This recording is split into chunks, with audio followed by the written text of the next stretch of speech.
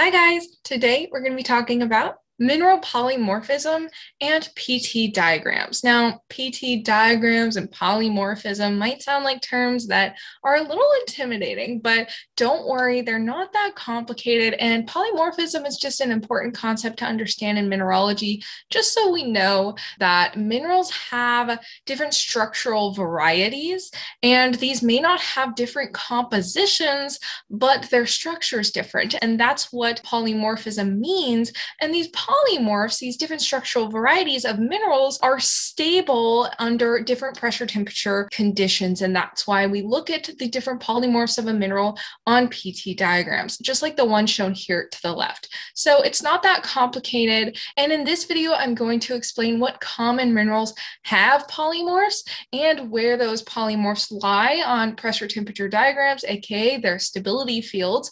And we'll talk about what trends we see in high temperature polymorphs versus low, and high pressure polymorphs versus high, and that can help you remember the differences in their structure correlating with the differences in their stability. So let's get started. So here we just have some introductory information regarding mineral polymorphism. Like I already mentioned, some minerals can occur in different forms or different structures, and these structural varieties have the same chemical composition or chemical makeup as the other structural varieties of the same mineral, but they're called polymorphs. Polymorph just means many shape, which makes sense because there's many different shapes or structures of the same mineral.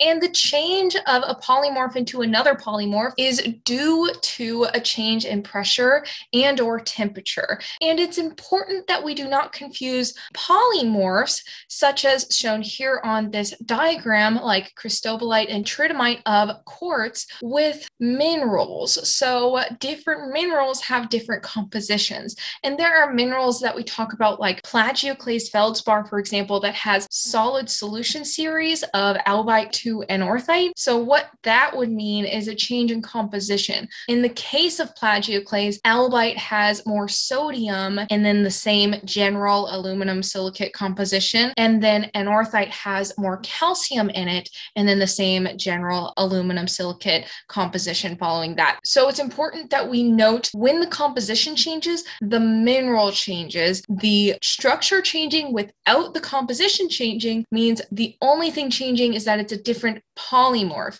Now that we have that out of the way, let's move on to the types of polymorphism that we see in minerals. So what we see is four main types. These are called reconstructive polymorphism, displacive polymorphism, order-disorder polymorphism, and polytypism. We'll go over reconstructive polymorphism first.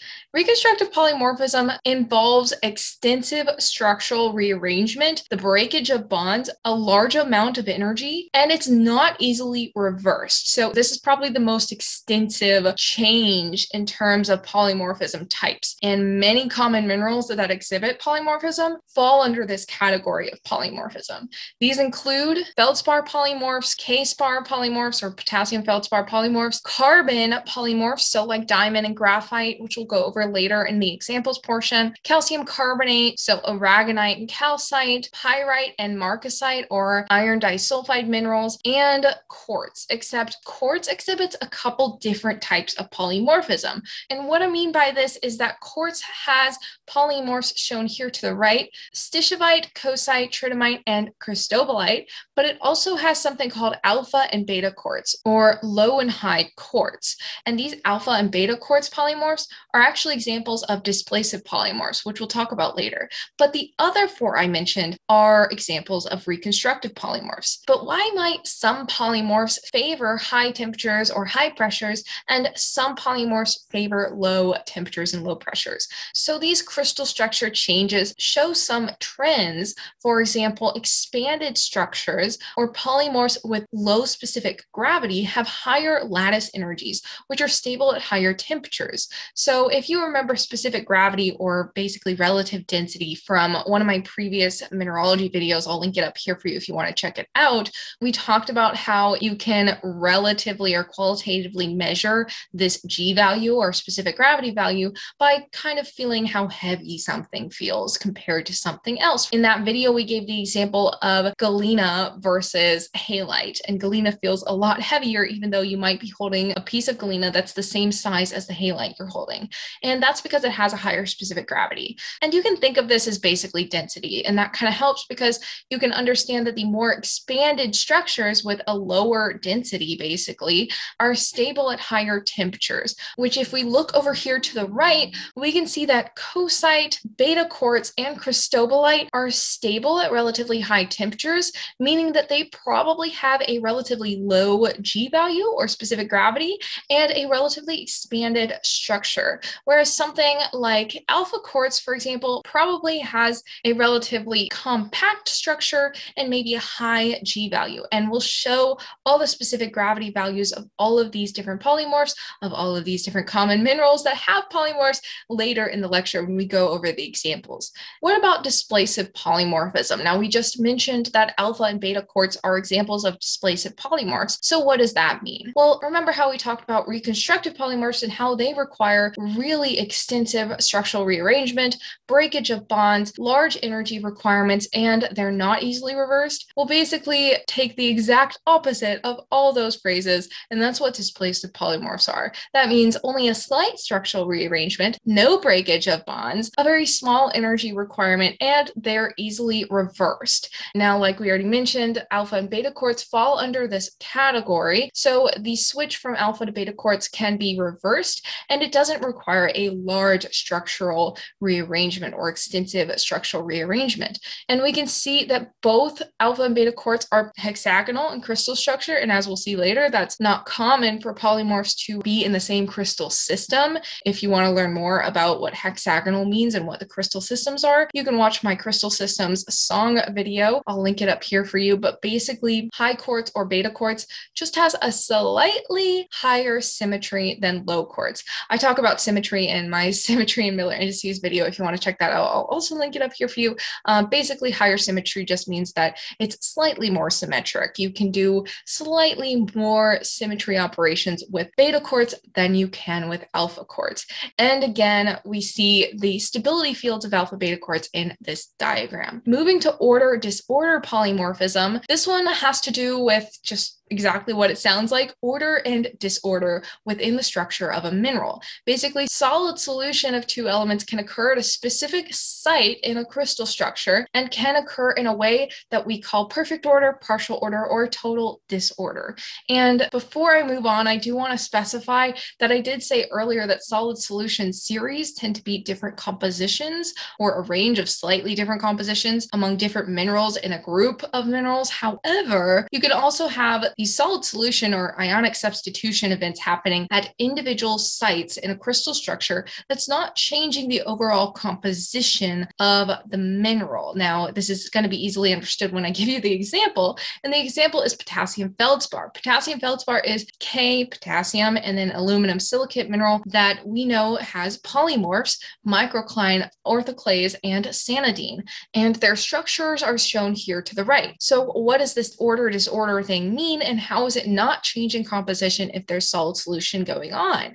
Well, microcline is an example of a perfect order polymorph. This is because it has one aluminum 3+ ion that fills one of the 4 tetrahedral sites in its mineral structure, and all the other 3 tetrahedral sites are occupied by a silicon ion. And this means that it's a 100% probability of finding aluminum in one of the 4 tetrahedral sites. This is more ordered than, for example, the total disorder of sanidine. We're going to skip orthoclase and we're going to talk about that in a second because it's kind of an in-between polymorph of the two.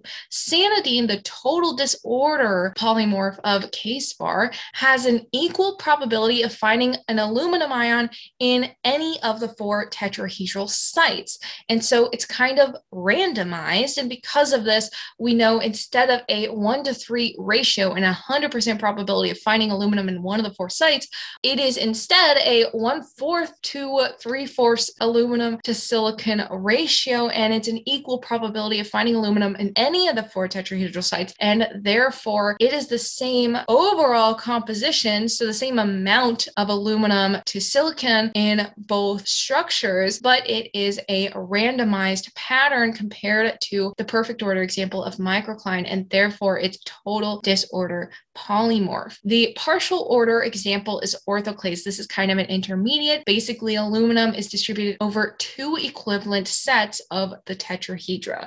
And so that would be represented by this half aluminum to half silicon ratio. Again, you come out in the same overall composition, just a different structure, different probability of finding aluminum among different tetrahedral sites. So ordered versus disordered. It's exactly what it sounds like. And regarding stability trends for these polymorphs, we see that the perfect order polymorph microcline is stable at lower temperatures, and the total disorder polymorph sanidine is stable at high temperatures, and the partial disorder polymorph orthoclase is in between the two. And so that's the trend for these order disorder polymorphs. Lastly, polytypism, which I'm just going to briefly go over before we get into the examples, because this is really just applicable to sheet silicates, for example, or layered silicates like mica and clay minerals, and basically just means different ways in which sheets of atoms are stacked or arranged in a crystal structure.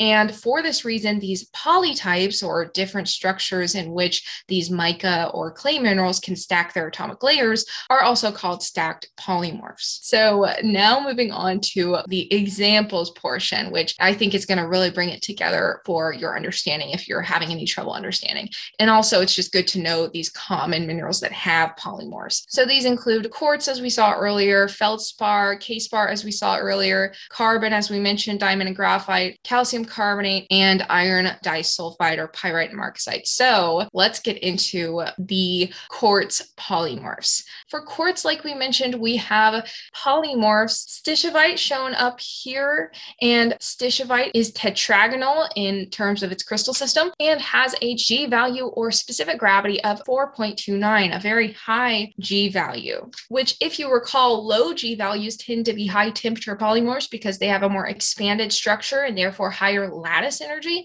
whereas a high G value would indicate a relatively low temperature polymorph. And we can see that it's really low temperature and high pressure, shown here in its gray stability field. Another reason it has this high G value is because high G value means more compact, more dense, and high pressure would really help to make a mineral lattice a bit more compact. And then we have coesite, which is monoclinic and has a G value of 2.92, much lower G value. And this is probably why its temperature and pressure stability field extends to higher temperatures, because it has that lower G value, therefore higher lattice energy. Then we have A quartz, or alpha quartz, or low quartz, whatever you want to call it, shown here. And this is hexagonal with a G value of 2.65. And compared to beta quartz, which is also hexagonal, like we talked about, less extensive structural rearrangement because it is a displacive polymorph, and this has a G value of 2.53. Now, these aren't that different from each other, but they make sense because the higher temperature polymorph beta quartz has a relatively lower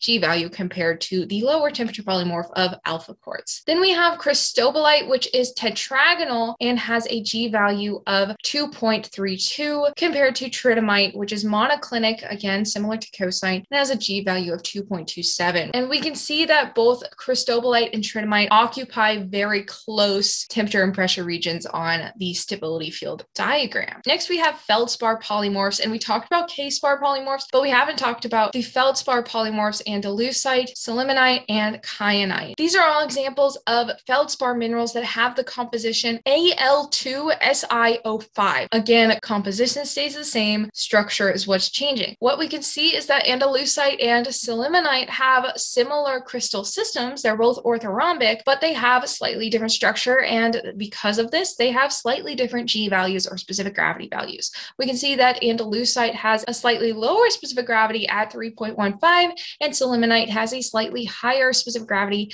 at 3.24. And kyanite has a different crystal system altogether, as it is triclinic, and its G value is 3.65, a bit higher than the other two. Now, Now, the trends that we normally see with low G values tending toward the high temperature side of the graph works a little bit for kyanite because as it has a higher G value, it trends toward the higher pressure values and lower temperature side of the graph. However, for andalusite and sillimanite, it doesn't work all that well because the higher G value is actually to the right at the higher temperatures, and the lower andalusite G value is at the lower temperatures, but it actually has a pretty high temperature range and goes from pretty much any of those temperatures on that graph. So just disclaimer here, trends don't mean rules. Now the k-spar polymorphs, like we already mentioned, include microcline, orthoclase, and sanidine. And the color differences, by the way, of all of these different polymorphs, regardless of the mineral type, are a consequence of the crystal structure change. Because the structure is changing, you can have different ions substituting in different amounts depending on the crystal structure. And you might be saying, well, as soon as different ions and different amounts of those ions start to substitute into the structure, aren't you changing the composition? And doesn't that go against what polymorphs are defined as? Well, yes, good catch. It technically does. However, the ions that cause colors that we see in the hand samples of these minerals are typically in trace amounts, and they count more as impurities than actually being counted in the composition of the mineral. And in terms of the structure of microcline, orthoclase, and sanidine, recall that we talked about these in the order disorder polymorphism section, and these are triclinic for microcline and monoclinic for both orthoclase and sanidine. And also recall that we have the low temperature microcline polymorph, the high temperature sanidine polymorph, and the intermediate orthoclase polymorph. Next, we have carbon polymorphs. We talked about diamond and graphite as the examples of carbon polymorphs. And as we can see, their structures are quite different. So if we look over here, we have isometric diamond structure. So a cubic or isometric structure where the carbon atoms are bonding in a way that they're making a framework or network structure, whereas the graphite is in a sheet structure. It is thin sheets of atoms with just attraction in between those sheets.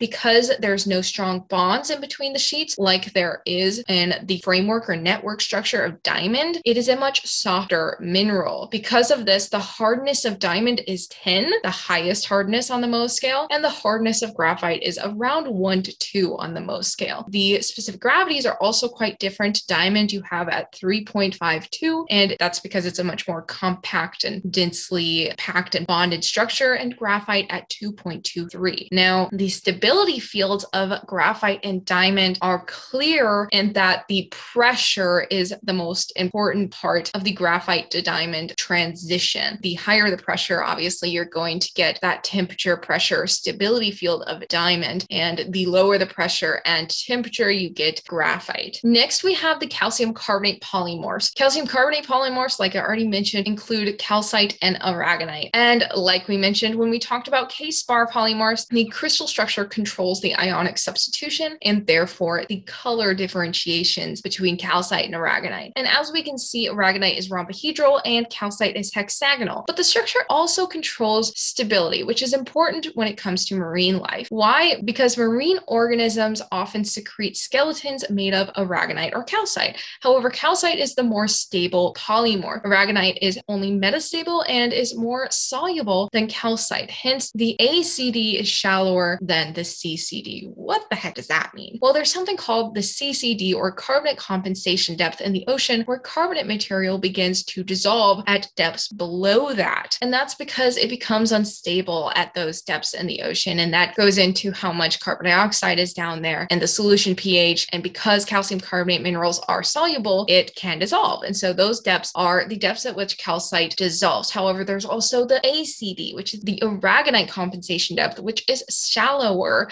than the CCD because aragonite is less stable and more soluble than calcite. So it dissolves at shallower depths, so sooner than calcite does in the ocean. And this can affect how certain marine organisms that have skeletons made of calcium carbonate can survive or dissolve, or how they're preserved and all of that. So that's how that affects that. But I talk about those types of marine organisms and their ecology and many other videos. I actually talked about the CCD a bit more in the foram or foraminifera video if you want to check that out. The last polymorphs we have are the iron-sulfide polymorphs, pyrite and marcasite. Pyrite is probably something you've heard of, fool's gold. It's pictured here. It is just absolutely absolutely beautiful. As we can see, it is isometric or cubic in structure, whereas marcasite is orthorhombic, however, has the same composition as pyrite. So how do they form? Well, pyrite forms in higher temperature pressure conditions and slightly acidic to sometimes even alkaline solutions, whereas marcasite forms under low temperature and pressure conditions and in solutions that are highly acidic. And this is because pyrite's high temperature and relatively neutral solution pH conditions allow the iron and sulfur ions to join together in compact cubic arrangements with strong bonding at a G value or specific gravity value of pretty high 5.02. Whereas the conditions that form marcasite cause the iron and sulfur ions to join in a relatively looser orthorhombic structure with weaker bonding, so a G value of around 4.89. This weaker bonding also makes marcasite less stable and more susceptible to rapid oxidation. And oxidation basically just means rusting when it comes to reduced iron sulfides like pyrite and marcasite. So if you've ever seen that red rusty color, that's what these two minerals would turn into if allowed to oxidize. That's all I got. I hope that was helpful. The videos coming up include the second part of the optical mineralogy videos and the beginning of our igneous, metamorphic, and sedimentary minerals journey. And I'll start that with a song that lists all the igneous minerals, and hopefully that will help you get familiar with the names of igneous minerals. And I'll do the same for metamorphic and sedimentary, and then also economic minerals later on. So that's it. I'll see you guys there for those videos, or if they're out, please go check them out now. And thanks again for watching. Bye. Hey guys, sorry, I'm back. I just forgot to mention that the book that I'm using to make these mineralogy lectures is called Earth Materials: Introduction to Mineralogy and Petrology by Cornelius Klein and Anthony Philpotts. And it's a really good book. I have it linked in my description if you want to check it out. And I always link the textbooks I use for these lectures in my description, but I don't know if you guys know that. So I just thought I'd mention it for your reference there. There you go. And I think that's it now. So thanks again. Bye. Just means many shape. So it makes perfect sense. Nike. Hey guys, if you want to know a little more about me, this is my cat, Nike. She's very sweet.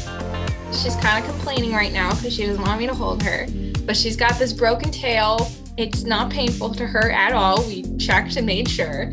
It's just that she looks a little funny. And her name is Nike because we thought that when she lies down, her tail looks like a Nike check mark. So there's a little tidbit about me for, I'm sure, the end of this video. Say bye, Nikers.